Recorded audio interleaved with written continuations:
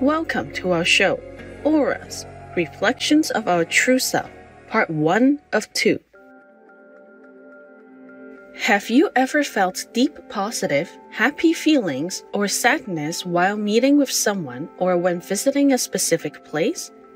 Science tells us that all living beings have vibrant energy fields that surround their physical forms. These fields, known as auras, encompass humans, animal people, plants, trees, and even rocks. Auras are known to represent our emotions, states of mind, physical characteristics, and spiritual levels. The energetic spectrum of light, or in scientific terms the electromagnetic field, can be sensed, felt, and in some special cases, seen by others. A person's aura has the ability to experience all types of positive or negative conditions. Often, people can sense and exchange another being's auric field, which indicates their overall vibe. For thousands of years, artists in Europe and Asia have attempted in their paintings to capture the energy fields of light or auras surrounding enlightened masters. These divine energies are represented as halos in the paintings. On the other hand, artists tend to display dark auras around persons inundated with sadness or negative emotions. The 7 layers of the aura are classified as etheric, emotional, mental, astral, etheric templates, celestial, and spiritual. People's auras are all different and can change from time to time, depending on the emotional, physical, and spiritual states they experience. If we can see a person's aura, it will reveal the person's true character. The layers of the aura possess different colors, which can show up during an aura reading or in a special type of photograph. The color of each layer tells a lot about a person's character in terms of mental health, emotions, moods, and spiritual energy.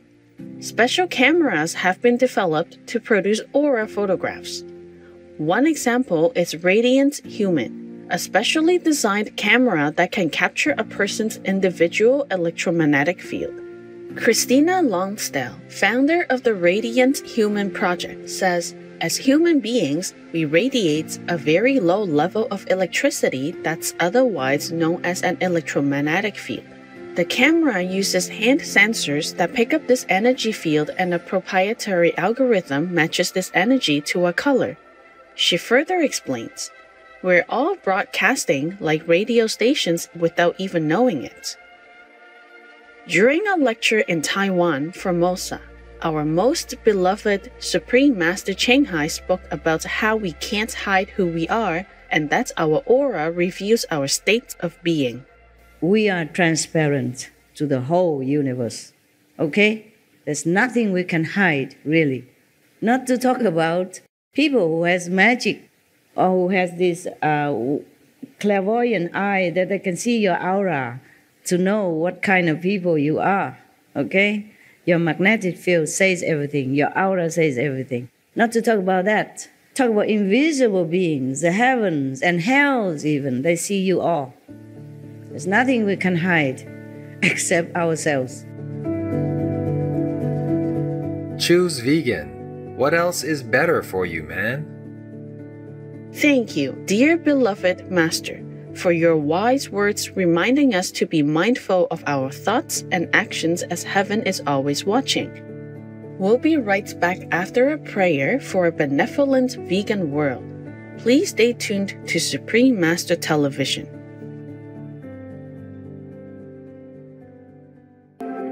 Welcome back to our show, Auras, Reflections of Our True Self.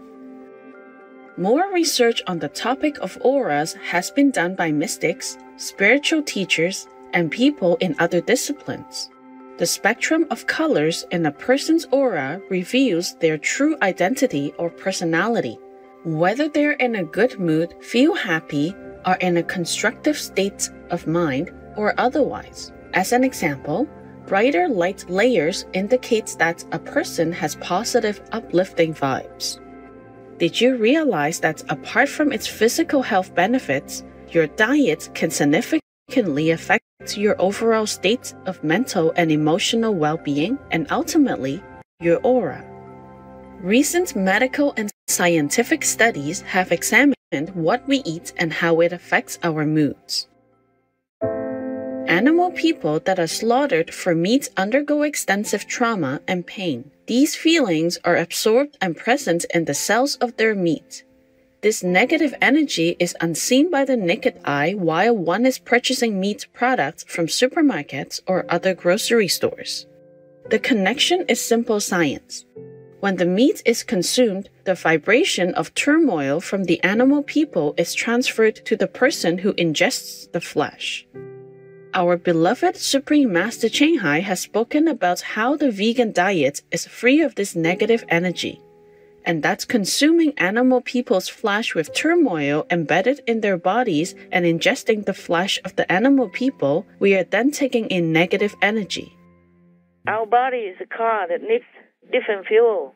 Right. We have to put in fresh, living energy from vegetables and fruits and grains, not the dead corpses and filthy energy and rotten pieces of bloody dead meat that's full of antibiotics, full of fear and horror in there also. Yes. This kind of energy, before they die, they torture them, they know all that, and they even torture them physically as well. Yes. All their life is torture. So all that is embedded in their meat, and if you eat it, you can't have peace. Yes. You can't feel happy, not truly happy. And of course you get sick. That is not for humans to consume so many antibiotics and mercury and whatnot in all the fish people. And salmonella, accidentally, whatever, wherever. Nowadays, so much sickness already. Yeah, not to talk about COVID. Yes, Master.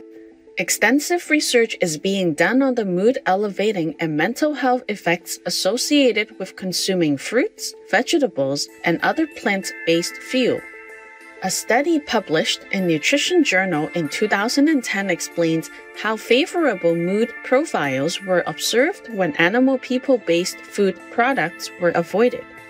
Harvard Medical School psychiatrist and nutrition specialist Dr. Uma Naidu says, a plant-based diet can ultimately make a healthy gut, resulting in a happier life.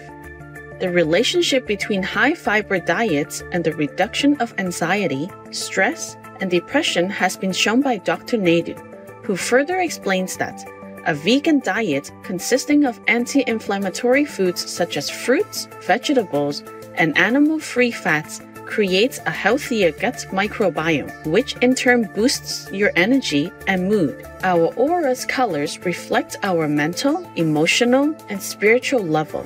Apart from following a compassionate vegan diet to nurture a good energy field around us, we also need to display good behavior and have positive vibes in order to ultimately have a beautiful aura. Let's hear again from Master on this topic. And the aura bespeaks what you are inside.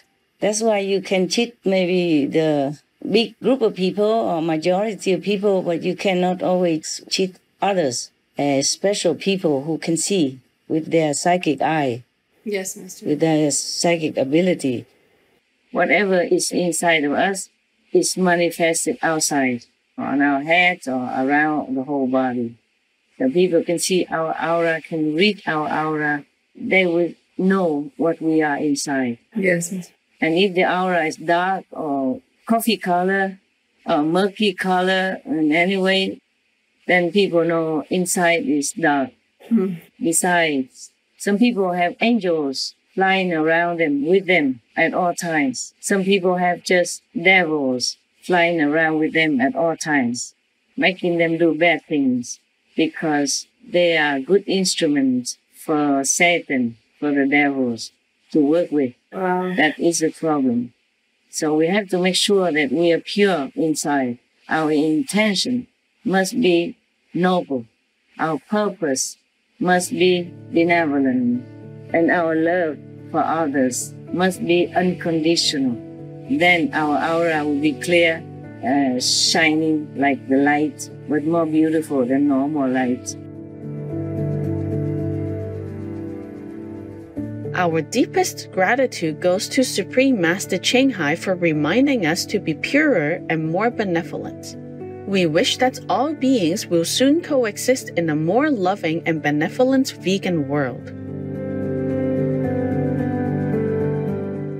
I am convinced that the vegan way of life is the only sane way of life. Dr. Richard Simpar Baker, OBE, vegetarian. Thank you, noble viewers, for being with us today.